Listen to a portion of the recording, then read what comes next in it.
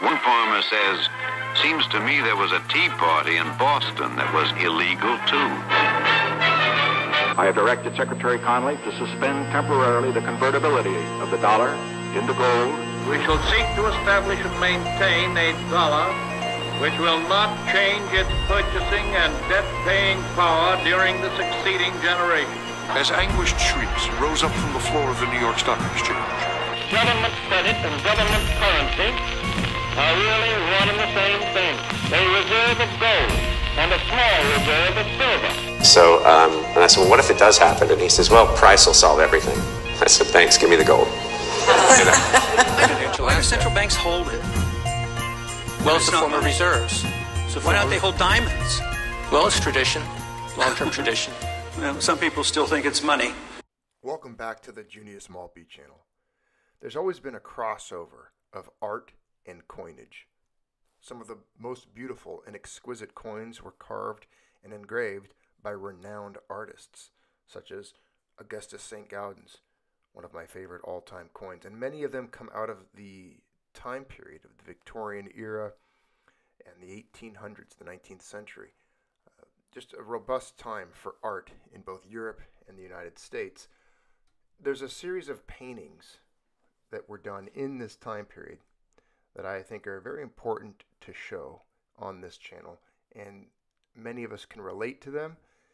The times that we now find ourselves in make these series of paintings very relevant, and they're actually getting more attention this day and age than at any time in my life. I mean, I've seen them mentioned in numerous opinion pieces regarding the state of events and the geopolitical and economic backdrop we find ourselves in today. These paintings were done by an artist named Thomas Cole, and the series of paintings is called The Course of Empire. It's a series of 5 paintings, and they were done in the years 1833 to 1836. It's notable that in part for reflecting popular American sentiments of the times, when many saw pastoralism as the ideal phase of human civilization, fearing that empire would lead to gluttony and inevitable decay. The theme of cycles is one that Cole returned to frequently, such as in his The Voyage of Life series. The Course of Empire comprises the following works: The Course of Empire, The Savage State, The Arcadian or Pastoral State, The Consummation of Empire, Destruction, and finally, Desolation. The series of paintings depicts the growth and fall of an imaginary city situated on the lower end of a river valley near its meeting with a bay of the sea. The valley is distinctively identifiable in each of the paintings, in part because of an unusual landmark. A large boulder is situated atop a crag overlooking the valley.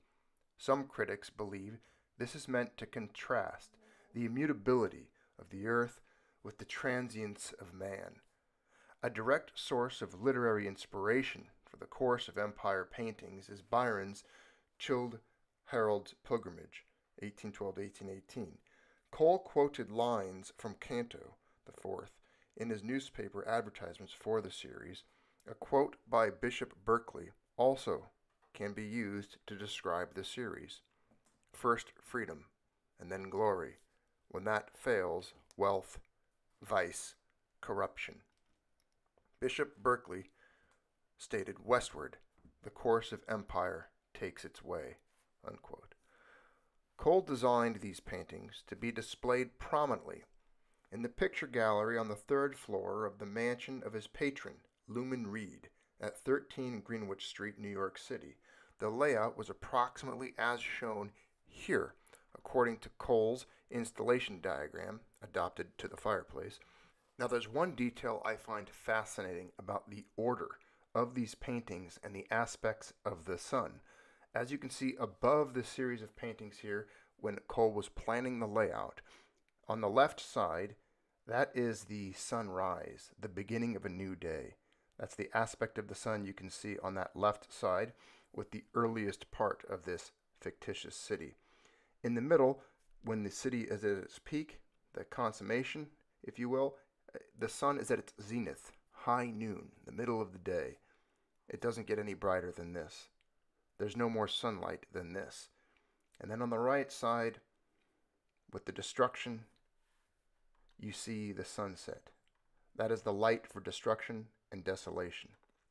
Whereas the very beginning was the sunrise, the noon in the middle, on the right side, the aspect of the sun shows the setting, the end of the day, the dusk. Soon comes the darkness. I think it's a very, just an incredible thing that as an artist, Thomas Cole incorporated into this series of paintings.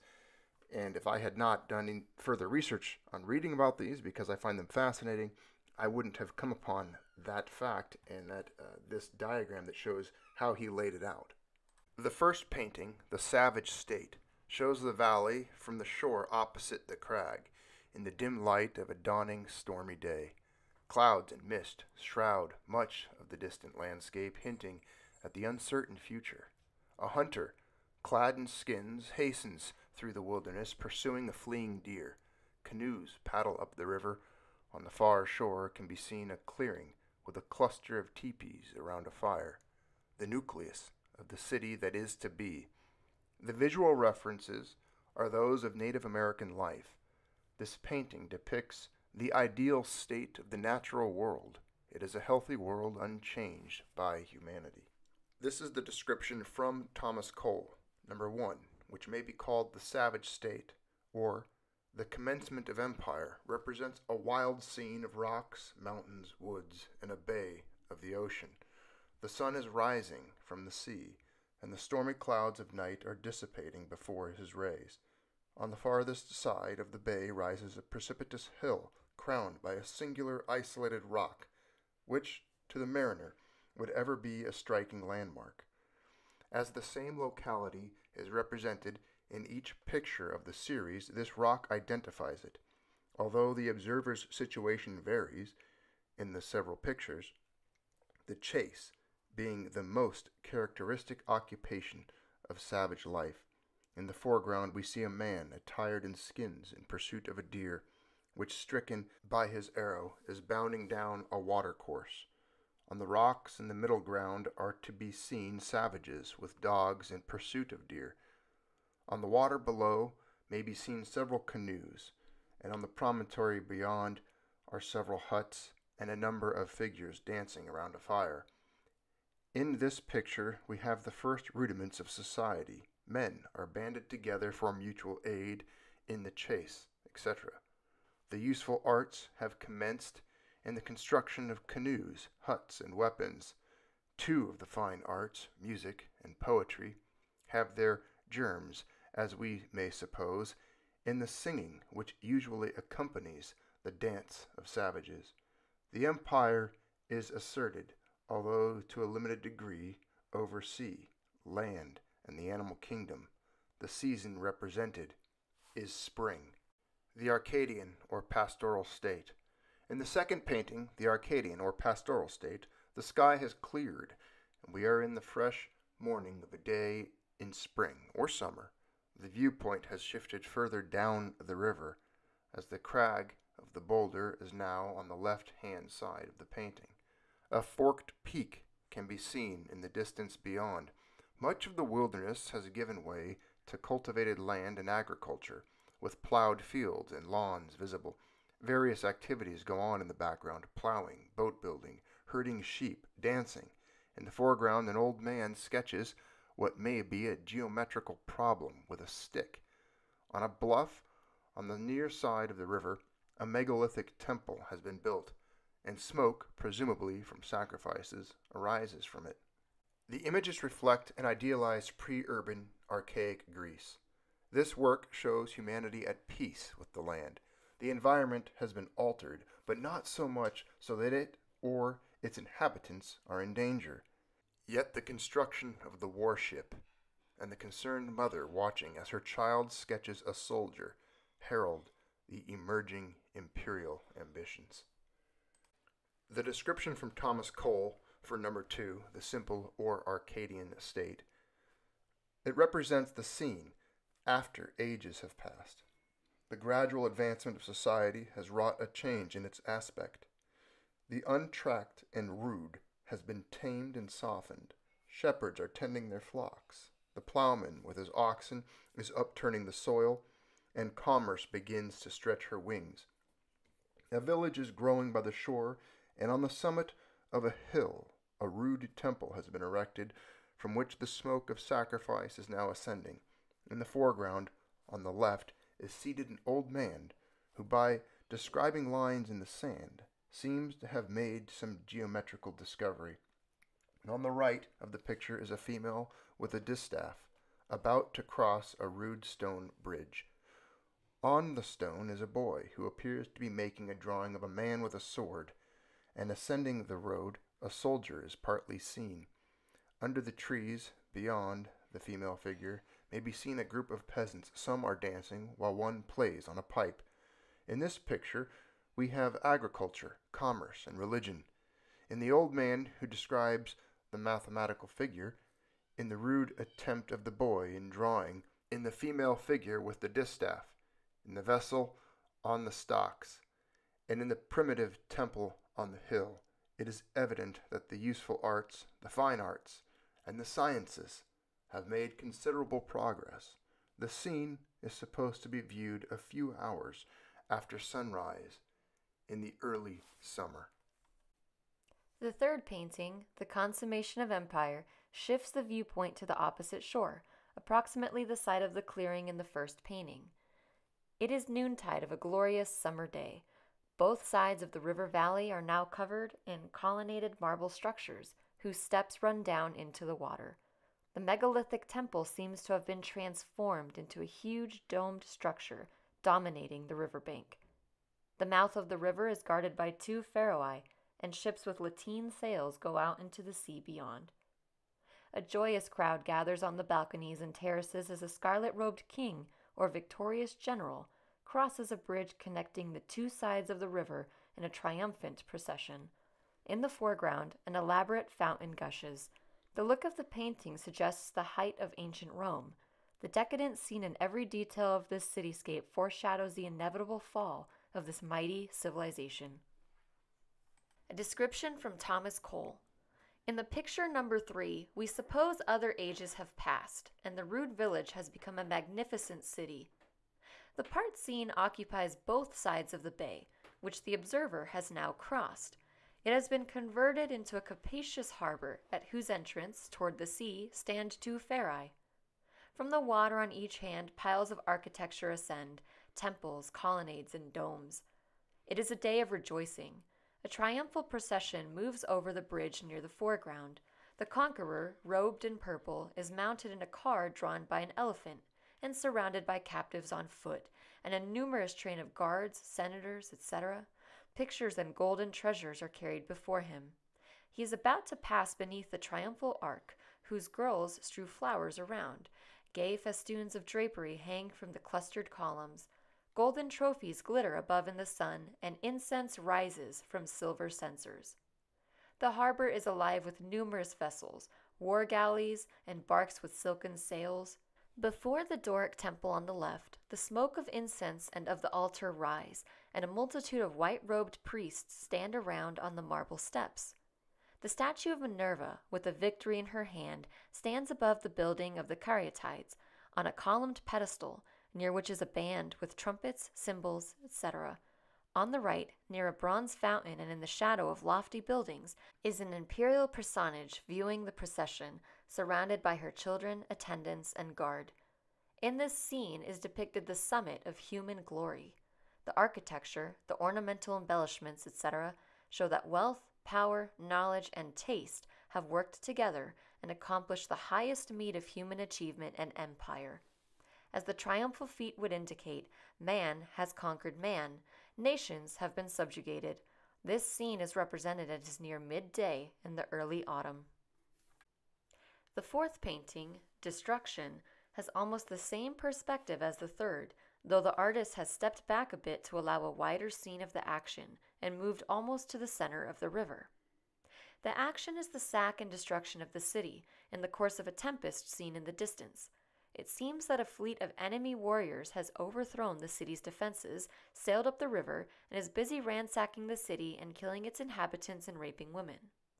The bridge across which the triumphant procession had crossed is broken. A makeshift crossing strains under the weight of soldiers and refugees. Columns are broken, and fire breaks from the upper floors of a palace on the river bank.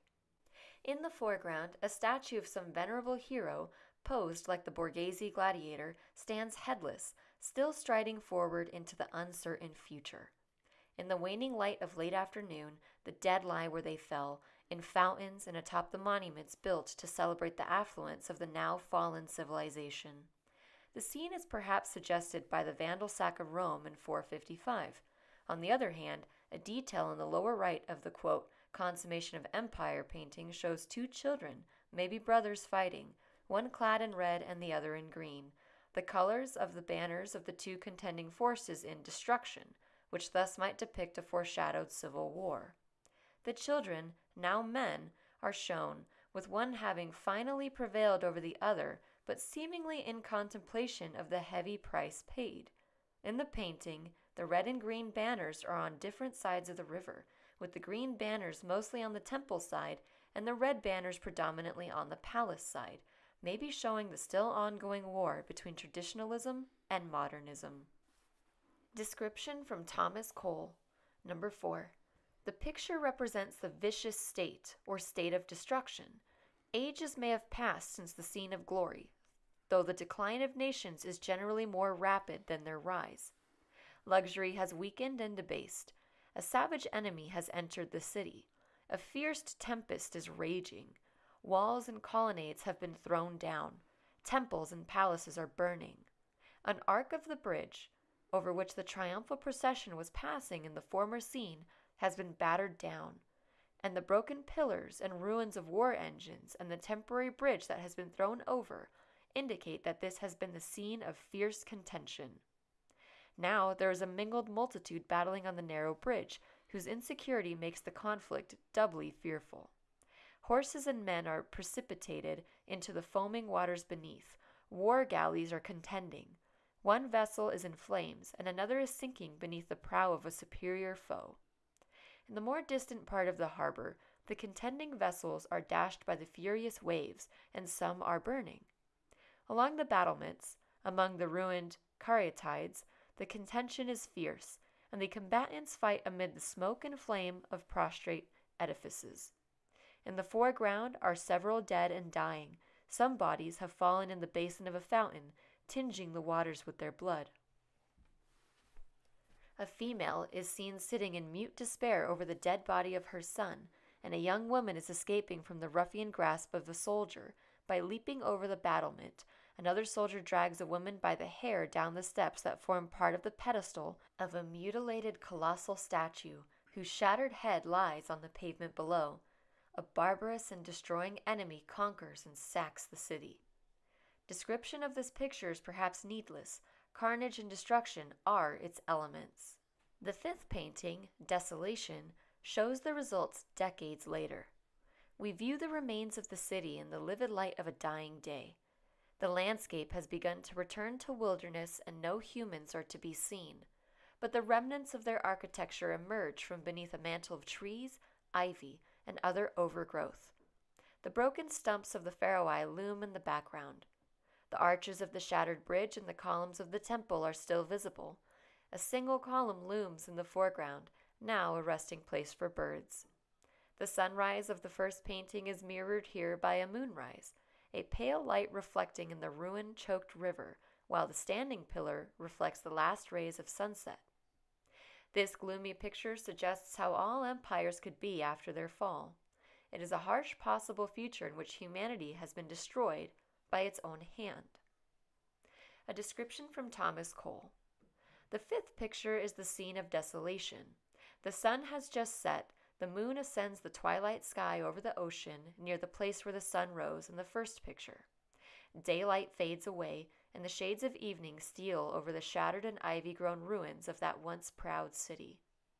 A lonely column stands near the foreground, on whose capital, which is illuminated by the last rays of the departed sun, a heron has built her nest. The Doric temple and the triumphal bridge may still be recognized among the ruins, but though man and his works have perished, the steep, promontory with its insulated rock still rears against the sky, unmoved and unchanged. Violence and time have crumbled the works of man, and art is again resolving into elemental nature. The gorgeous pageant has passed, the roar of battle has ceased, the multitude has sunk in the dust, and the empire is extinct. Although painted almost 200 years ago, I believe these series of paintings by Thomas Cole are full of meaning, full of symbols that apply to us today. Think of it. Think of even the time period he was painting them, 1830s.